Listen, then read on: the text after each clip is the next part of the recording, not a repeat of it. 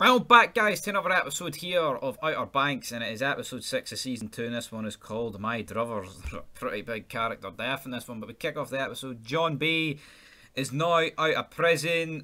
He gets his camper fan going and he like reunites. He's like, but where's Sarah? But she is still with Topper after Rafe tried to murder her. Meanwhile, Rafe wakes up at Barry's house. He gets a text though from Ward about what has occurred. Obviously, the police have raided the entire house, and Ward basically says that he's not going to he's not going to hang him, which is funny. So now Ward needs to try and find a way to get the Rafe, and it's just like things are quickly falling apart for these fucking jobbers, you know. But also we see this episode like John B wants to bring down Ward so bad, but it's like testing the relationship between him and Sarah. Obviously because it's her dad. Like, I mean, it's a weird dilemma. Like, I mean, this would fuck. I mean, I can't really recall a TV show or anything like that. You know, like this. It's similar. You know. Meanwhile, though, Carla, big Juliet, for Lost, has her half brother attack Pope's dad. An attempt to get the key, but they're not getting the key, and then we basically get a switcheroo later on in the episode, which is pretty funny. So but yeah, it turns out that the key is related to Pope's great grandmother, who in turns was fucking they're basically related to that Denmark and Cecile or whatever the fuck they are Pope's great grandfolks, right? So loads of questions getting asked there, and now basically Ward answers the question after finally getting to Rafe that he would always pick Rafe over Sarah.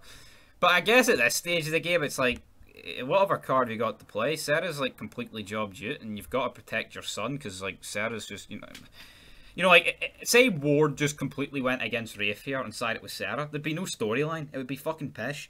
So it definitely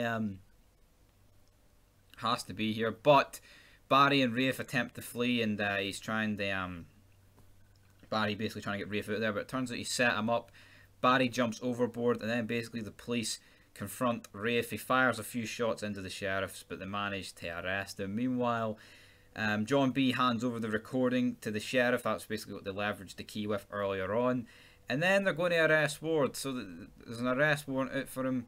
And then basically we see Topper telling Sarah that time's running out for her daddy. And then we get the ending of the episode. Ward basically confesses to his crimes. We've got like the Pogues there, we've got Sarah there, everyone's there.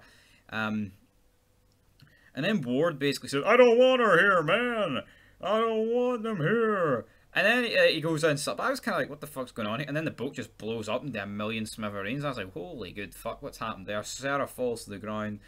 John B is like stunned beyond belief, but kind of like amused, like, I got the bastard. Revenge, finally. And then Topper finally shows up, and then he's comforting Sarah, because obviously her dad just blew up, you know, so I get that.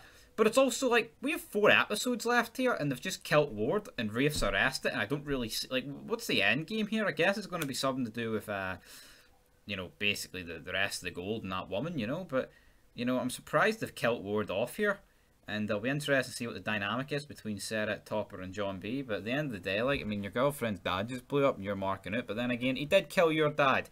Accidental or whatever, blah blah blah, he still killed your father, brother. But anyway, guys, that'll do it for this episode of Outer Banks. I'll give this episode a fuck, what will I give it out of 10, guys? I don't know. It was good, but yeah, I mean, with 4 episodes to go here, I'll give it a wee 7 out of 10. It was no bad.